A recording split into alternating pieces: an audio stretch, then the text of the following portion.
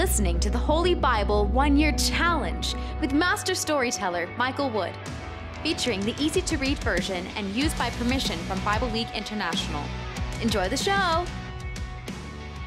Hello everyone, welcome to day 132. We are continuing in the book of Judges, and now we've met Samson. And Samson's different than the other judges. Remember, he was born from divine intervention.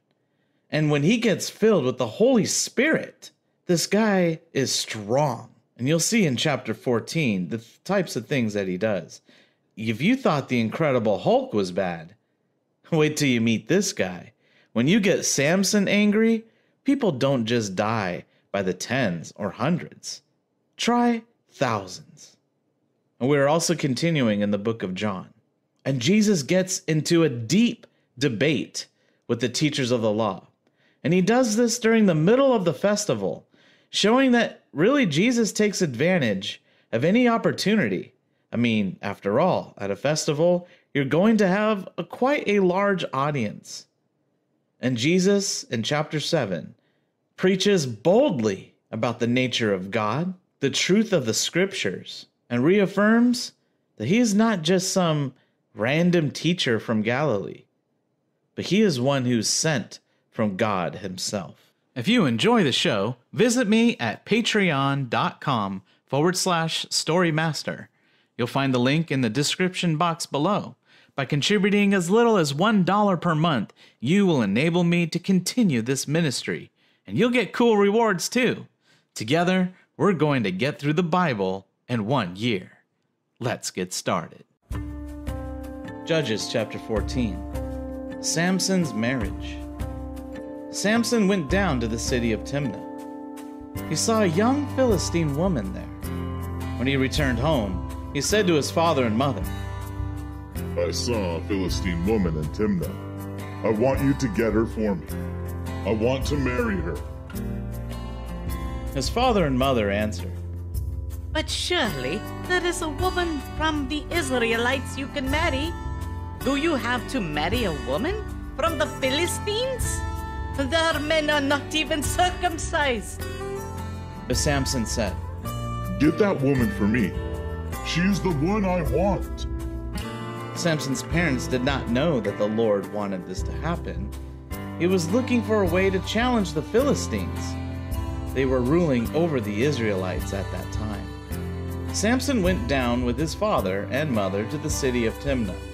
They went as far as the vineyards near that city. There, a young lion suddenly roared and jumped at Samson. The Spirit of the Lord came on Samson with great power. He tore the lion apart with his bare hands. It seemed easy to him. It was as easy as tearing apart a young goat. But Samson did not tell his father or mother what he had done. So Samson went down to the city and talked to the Philistine woman. She pleased him. Several days later, Samson went back to marry her. On his way, he went over to look at the dead lion. He found a swarm of bees in its body. They had made some honey. Samson got some of the honey with his hands. He walked alone, eating the honey. When he came to his parents, he gave them some of the honey, and they ate it too. But Samson did not tell his parents that he had taken the honey from the body of the dead lion. Samson's father went down to see the Philistine woman. The custom was for the bridegroom to give a party, so Samson gave a party. When the Philistines saw that he was having a party, they sent 30 men to be with him. Then Samson said to the 30 men, I want to tell you a riddle. This party will last for 7 days. Try to find the answer during that time. If you can answer the riddle in that time, I will give you 30 linen shirts and 30 changes of clothes. But if you cannot find the answer, you must give me 30 linen shirts and 30 changes of clothes. So the 30 men said, Tell us your riddle. We want to hear it. Samson told them this riddle. Out of the eater came something to eat. Out of the strong came something sweet. The 30 men tried for 3 days to find the answer, but they couldn't. On the 4th day, the men came to Samson's wife. They said, "Did you invite us here just to make us poor? You must trick your husband into telling us the answer to the riddle. If you don't get the answer for us, we will burn you and everyone in your father's house to death." So Samson's wife went to him and began crying. She said, "You just hate me. You don't really love me. You told my people a riddle, and you will not tell me the answer." Samson said to her, Look, I have not even told my father and mother, so why should I tell you? Samson's wife cried for the rest of the 7 days of the party. So he finally gave her the answer to the riddle on the 7th day. He told her because she kept bothering him. Then she went to her people and told them the answer to the riddle. So before the sun went down on the 7th day of the party, the Philistine men had the answer. They came to Samson and said, "What is sweeter than honey? What is stronger than a lion?" Then Samson said to them, If you had not plowed with my cow, you would not have solved my riddle. Samson was very angry. The Spirit of the Lord came on Samson with great power. He went down to the city of Ashkelon and killed 30 Philistine men. He took all the clothes and property from the dead bodies and gave them to the men who had answered his riddle. Then he went to his father's house. So Samson's wife was given to his best man. Judges chapter 15. Samson makes trouble for the Philistines. At the time of the wheat harvest, Samson went to visit his wife. He took a young goat with him as a gift. He said, I am going to my wife's room. but her father would not let Samson go in. He said, I thought you hated her, so I let her marry the best man at the wedding. Her younger sister's more beautiful. Take her younger sister. But Samson said to him, Now, I have a good reason to hurt you, Philistines. No one will blame me now. So Samson went out and caught 300 foxes. He took 2 foxes at a time and tied their tails together to make pairs. Then he tied a torch between the tails of each pair of foxes.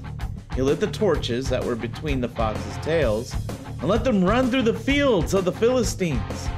In this way, he burned up the plants growing in their fields and the bundles of corn they had cut.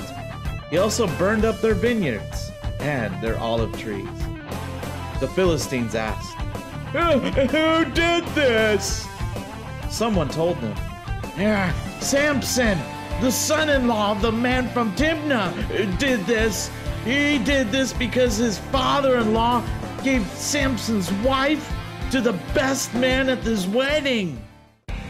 So the Philistines burned Samson's wife and her father to death. When Samson heard about this, he told the Philistines, You must pay for this terrible thing you have done. I will not rest until I get my revenge. So he attacked the Philistines and killed many of them. Then he went and stayed in a cave in a place called the Rock of Edom. The Philistines went to the land of Judah and stopped near a place named Lehi. Their army camped there. The men of the tribe of Judah asked them, Why have you Philistines come here to fight us? They answered, We have come to get Samson. We want to make him our prisoner. We want to punish him for what he's done to our people. The 3,000 men from the tribe of Judah went to the cave near the rock of Edom and said to Samson, What have you done to us? Don't you know that the Philistines rule over us? Samson answered, I only punished them for what they did to me. Then they said to Samson, We have come to tie you up. We will give you to the Philistines. Samson said to the men of Judah, Promise me that you yourselves will not hurt me. The men from Judah said, "We agree. We will just tie you up and give you to the Philistines. We promise that we will not kill you." So they tied Samson with 2 new ropes, and led him up from the cave in the rock. When Samson came to the place called Lehi, the Philistines came to meet him. They were shouting with joy. Then the Spirit of the Lord came on Samson with great power. Samson broke the ropes. They were like burned strings falling from his arms. The ropes on his hands seemed to melt away. Samson found a jawbone of a dead donkey and killed 1,000 Philistine men with it. Then Samson said, "With the donkey's jawbone, I killed 1,000 men. With a donkey's jawbone, I piled them into a tall pile." When Samson finished speaking, he threw the jawbone down. So that place was named Dramatized. Samson was very thirsty, so he cried to the Lord, "I am your servant. You gave me this great victory. Please don't let me die from this thirst now. Please don't let me be captured by men who are not even circumcised." So God split open a hole in the ground at Lehi, and water came out. When Samson drank the water, he felt better. He felt strong again. So he named that spring of water En-Hakkore. It is still there in the city of Lehi today. Samson was a judge for the Israelites for 20 years during the time of the Philistines. John chapter 7, verses 14 to 44. Jesus teaches in Jerusalem. When the festival was about half finished, Jesus went to the temple area and began to teach. The Jewish leaders were amazed and said, How did this man learn so much? He never had the kind of teaching we had. Jesus answered, What I teach is not my own. My teaching comes from the one who sent me. People who really want to do what God wants will know that my teaching comes from God. They will know that this teaching is not my own. If I taught my own ideas, I would just be trying to get honor for myself. But if I am trying to bring honor to the one who sent me, I can be trusted. Anyone doing that is not going to lie. Didn't Moses give you the law? But you don't obey that law? If you do, then why are you trying to kill me? People answered, A demon is making you crazy. We are not trying to kill you. Jesus said to them, I did one miracle on a Sabbath day, and you were all surprised. But you obey the law Moses gave you about circumcision, and sometimes you do it on a Sabbath day. But really, Moses is not the one who gave you circumcision. It came from our ancestors who lived before Moses. Yes, you often circumcise baby boys on a Sabbath day. This shows that someone can be circumcised on a Sabbath day to obey the law of Moses. So why are you angry with me for healing a person's whole body on the Sabbath day? Stop judging by the way things look. Judge by what is really right. Then some of the people who lived in Jerusalem said, This man they are trying to kill, but he is teaching where everyone could see and hear him. And no one is trying to stop him from teaching. Maybe the leaders have decided that he really is the Messiah. But when the real Messiah comes, no one will know where he comes from. And we know where this man's home is. So as Jesus continued teaching in the temple area, he said boldly, Yes, you think you know me and where I come from, but I am not the one who decided that I should be here. You do not know the one who sent me, but he can be trusted. I know him because I come from him. He is the one who sent me. When Jesus said this, the people tried to grab him, but no one was able even to touch him because the right time for him had not yet come. But many of the people believed in Jesus. They said, Do you really think the Messiah would do more miraculous signs than this man has done? The Pharisees heard what the people were saying about Jesus. So the leading priests and the Pharisees sent some temple police to arrest him. Then Jesus said, I will be with you a little while longer. Then I will go back to the one who sent me. You will look for me, but you will not find me, and you cannot come where I am. These Jews said to each other, Where will this man go that we cannot find him? Will he leave the country and go to the other places our people live? Will he even teach those who are not Jews? He says, You will look for me, but you will not find me. He also says, You cannot come where I am. What does this mean? The last day of the festival came. It was the most important day. On that day, Jesus stood up and boldly announced, Whoever is thirsty may come to me and drink. If anyone believes in me, rivers of living water will flow out from their heart. That is what the scriptures say. Jesus was talking about the Spirit. The Spirit had not yet been given to people because Jesus had not yet been raised to glory. But later, those who believe in Jesus would receive the Spirit. When the people heard the things that Jesus said, some of them said, This man really is the prophet. Other people said, He is the Messiah. and others said, The Messiah will not come from Galilee. The scriptures say that the Messiah will come from the family of David.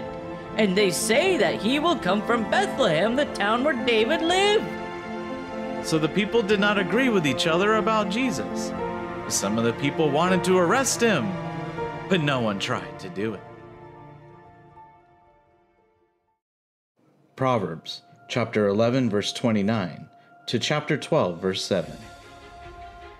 Those who cause trouble for their families will inherit nothing but the wind.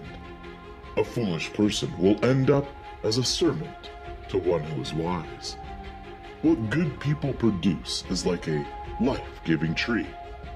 Those who are wise give new life to others. If good people are rewarded here on earth, surely those who do evil will also get what they deserve. Whoever loves discipline loves to learn. Whoever hates to be corrected is stupid. The Lord is pleased with good people, but he punishes those who plan evil. Evil people are never safe, but good people remain safe and secure. A good wife is like a crown to her husband, but a shameful wife is like a cancer. Good people are honest and fair in all they do, but those who are evil lie and cannot be trusted.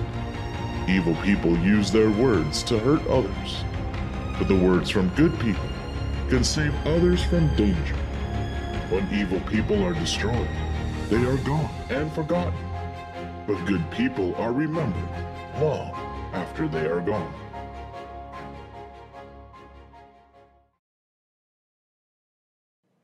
Thank you, everyone. That was day 132.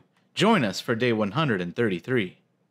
Samson goes to the city of Gaza, finds a prostitute there, and well, that's when his trouble begins. And then he finds a woman named Delilah, who is also a Philistine woman, and going against the advice of his father, decides to hook up with her. And that hookup may cost him his life. And in the book of John, some Jewish leaders refuse to believe. And Jesus is in a situation where a woman is caught in adultery and is about to be stoned to death. Watch as Jesus intervenes on her behalf. We hope you enjoyed today's verses. Be sure to leave us a positive review and to share this podcast with your friends and family. Please join us for the next episode as we experience the Bible in 1 year.